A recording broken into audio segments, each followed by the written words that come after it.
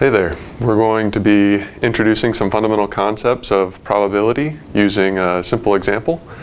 So that example is given a collection of coins. So we have a certain number of fair coins and a certain number of two-headed coins. What is the probability that we drew a fair coin if we see a given number of heads as our outcomes? So in order to attack that problem, we're going to discuss these fundamentals: conditional probability, Bayes' rule, and total probability. We'll show you real quickly how they're derived, and we're going to assume that you have a certain level of set theory knowledge. So first, just looking at the intersection operator, we have that A intersect B is equivalent to B intersect A. And so once we write down the definition of conditional probability, A given B is how this is read.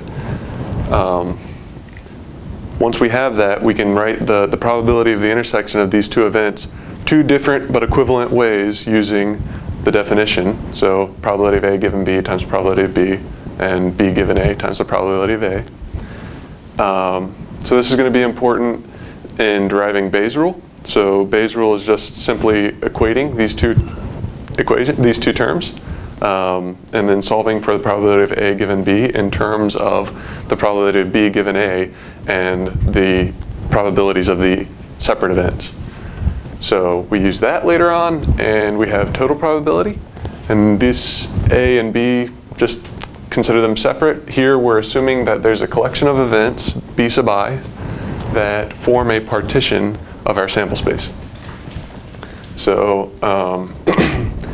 we can intersect our event A with the individual B sub i's, and these two terms are equivalent. So once you take the union of these events, they're mutually exclusive. We can take the probability of A and express it in this fashion, where we have the probability of A intersected with the B sub i's. Now that we have it in this form, we just use the definition of conditional probability again to express each one of these intersections as a conditional probability and the probability of the conditioning event.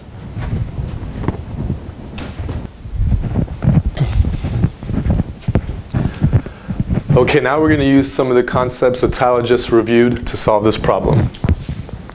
So we have M fair coins, N two-headed coins. We withdraw one of these coins at random and flip it K times. H sub I will be the event of getting a head. E sub K will be the event of getting K heads in a row, and F is that you have the fair coin. So we are asked to solve for the probability that you have the fair coin given that you've seen K heads in a row. So the first thing we're going to do is use Bayes' rule, and we can flip these conditional probabilities around, and we can start looking at what's the probability that you get K heads in a row given you have a fair coin. That's a lot easier to think about. So let's write it out.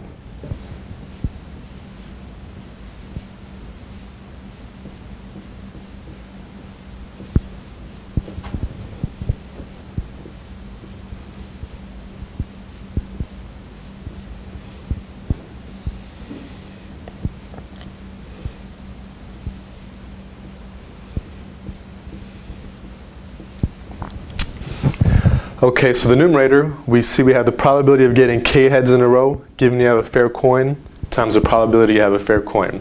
That should be easy to solve, and we'll do that shortly. The denominator asks, what's the probability of getting K heads in a row? This is more subtle because it depends on if you have the fair coin or not. So we're going to use the law of total probability. Let's draw a diagram to see how this works.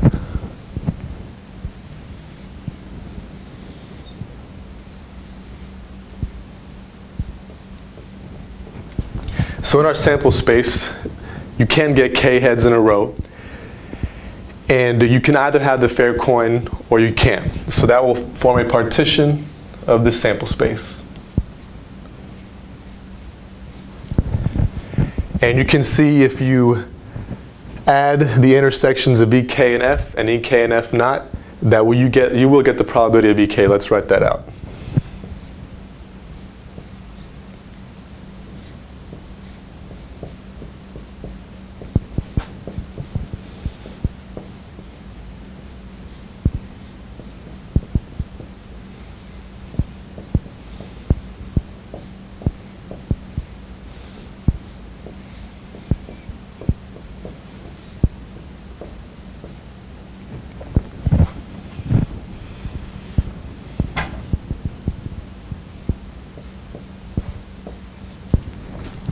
We can take this one step further using conditional probability and express both these terms with conditional probability. Let's write that out.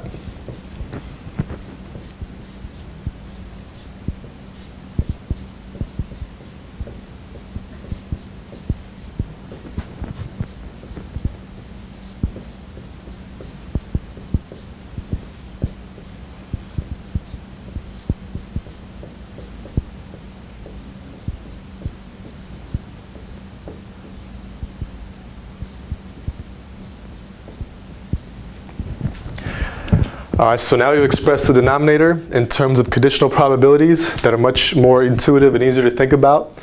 So what's the probability of getting k heads in a row given that you have a fair coin or not a fair coin?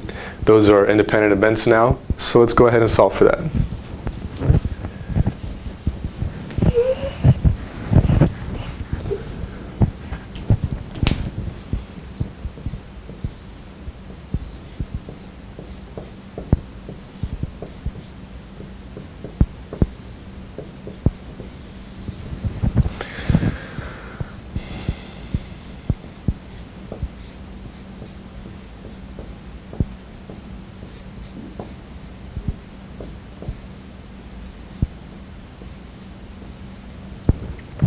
All right, so one more time, we used Bayes' rule and then the law of total probability to express this term as all terms of conditional probabilities given you have a fair coin or you don't have a fair coin. And now those are independent events and we can solve for those. All right, this first term is what's the probability you get k heads in a row given you have a fair coin? Those are independent events. So it's 1/2 to the k power. What is the probability that you obtain the fair coin? Well, every coin that you choose is equally likely, so that will be m over n plus n coins.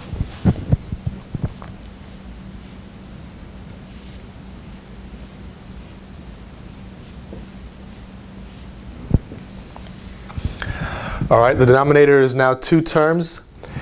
This first term is identical to the numerator, the probability that you get k heads in a row given a fair coin times the probability of obtaining the fair coin. Let's write that out.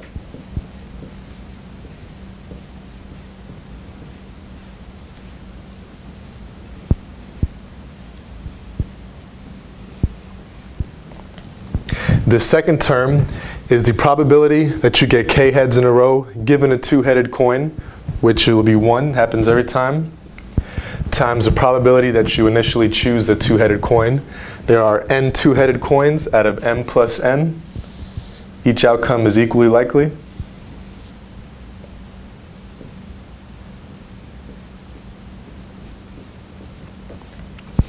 So now we have an expression that tells us the probability of having a fair coin given k heads in a row as a function of flips, 2-headed coins, and fair coins.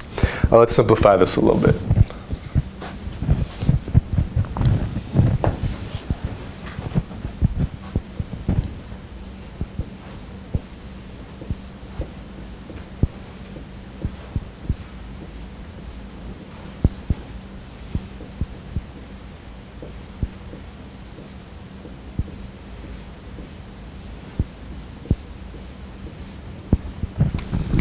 Okay, we are asked to solve for m and n given the probability, given this conditional probability. So let's express this in terms of the given probability. After some algebraic manipulation, which you can verify,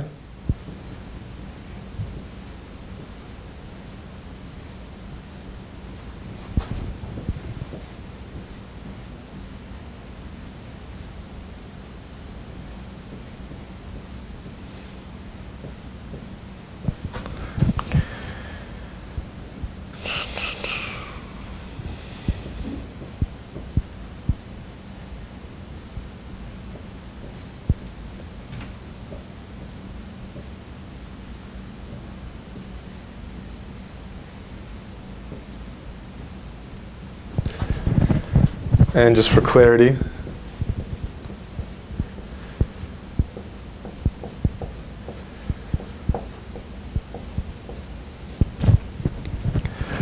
okay, so now given a probability, a conditional probability, we can obtain our ratio n over m. And Tyler will solve those 4 problems for you. And for brevity, we'll be using this notation.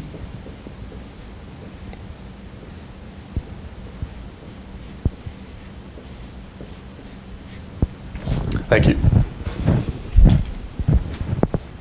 All right, so we just derived an expression for the ratio of unfair coins to fair coins in terms of this probability that we have a fair coin given we see a certain number of heads in a row. And the number of heads there is the k in the expression. So we have 4 examples here, and what we want to do is find the smallest number of fair and unfair coins that will give us these probabilities. So our first case is the probability of fair given 2 heads in a row, and that's going to be equal to a fifth. We have the probability of fair given 1 heads in a row. That's equal to a half. Probability of fair given 2 is equal to a half. And the probability of fair given 3 heads in a row is equal to a sixth. So it's pretty much straightforward algebra to plug into the expression at this point. We have our probabilities and we have the number of flips, and those are our 2 variables. So again, we want to look at the number of coins, the minimal number of coins that give us that ratio. So what we can do is look at irreducible fractions for rational fractions, and we can, once we finish plugging into this expression, solve for a value, just make sure that the numerator and denominator are coprime, and we know that we've achieved that. So for A, we have 1 minus a fifth over a fifth times 1/2 squared. That comes out to 1. So when our irreducible fraction here is 1 over 1, and that's obviously 1 fair coin and 1 unfair coin. For part B, we plug in our new values, and we have 1/2. So in this case, again, they're coprime, but our unfair coin is still 1. Our number of fair coins is 2. So for part C, we plug in again, we end up with 1/4. Again, 1 unfair coin, 4 fair coins. And for part D, we end up with 5/8. So we have 5 unfair coins and 8 fair coins.